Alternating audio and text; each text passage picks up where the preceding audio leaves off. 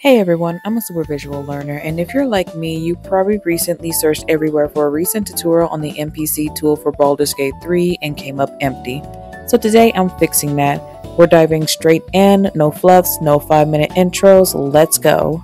First things first, we want to make sure that you have Cheat Engine installed, any version that works with your game build, and of course the NPC Tool 1.5. Both links should be in the description. There's no order for this, but the first thing I did was open up my files and locate where Baldur's Gate 3 is located. Now we do have to skip the Baldur's Gate 3 launcher, so just click whichever one, the regular Baldur's Gate 3 Vulkan or the Baldur's Gate 3 DX11. Once the game's main menu booted up, press the start button and search and launch for Cheat Engine. Once Cheat Engine is open, you'll go ahead and click on this icon underneath File and click on Baldur's Gate 3 and open. Next, you want to click on this open folder icon and locate wherever you place the Cheat Engine's NPC tool. Once you open the NPC Tool 1.5 and Cheat Engine, it should look like this. You want to click on Enable this in main menu and start loading up the save file you're wanting to go into. Once we booted up our save file, we can go ahead and get started with the NPC tool itself.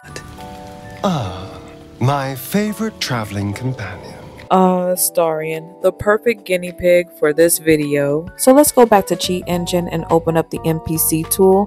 We're going to start with select tool functions. Okay, so we're about to proceed, but first I want to warn you, please make sure to make a new save file each time you use the NPC tool. It is very important. So in this part of the tutorial, I'm going to show you how to shapeshift any NPC or even your companions into your tab. Now, if you were to use the first option on any of your companions, then they will pretty much have your tab's body and face, but their own clothes. Be careful when using this on non-companions because your tab will show up naked if you were to swap with, let's say, Mizora. So for non-companion NPCs, it's best to go with the second option. So this option, you can either use your tab or any of your companions in your current party. So I'm going to select that to start shapeshifting my character, and we're going to go down to select shapeshift rules.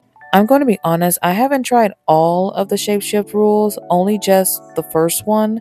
So we're going to click on disguise with custom look, keep name and icon. And now we're going to scroll down to the NPC list. Now here you'll see every companion, boss, and random villager that exists in the game. So I'm going to select in quotations our favorite blood merchant. And just like that, instant transformation. Get the hells away from me! And once you select it again to detransform, your tab or your selected companion will be back to normal. And I'm going to select it again to transform into Auntie Ethel's human disguise. The Githyanki people have a word for men like the Blade of Frontiers. Shalak. Roughly translated, idealist do-gooder. Or better yet, benevolent burden.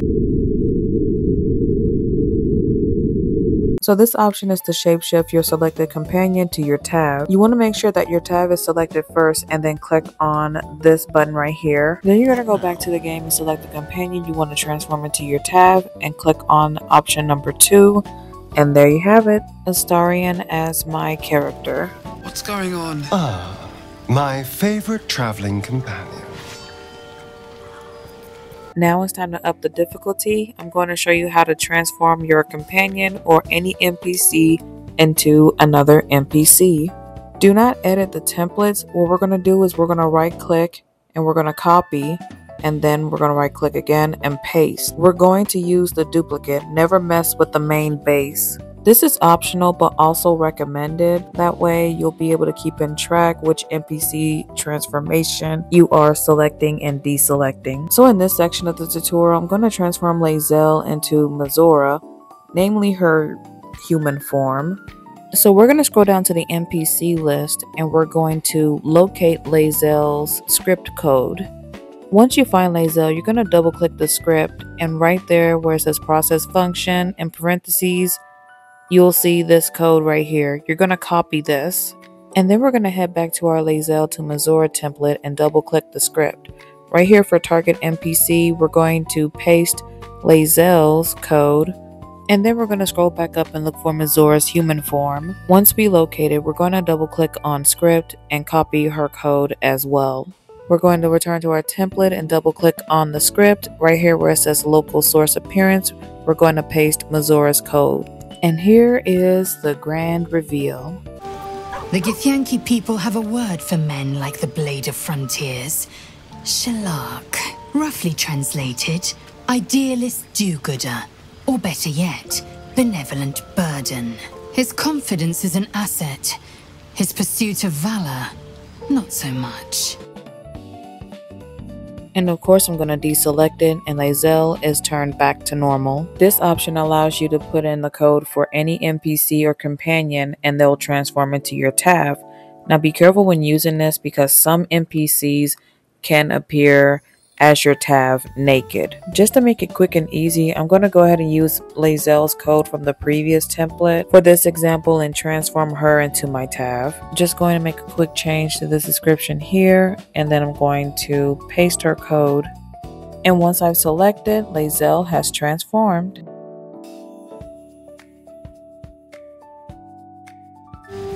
Speak.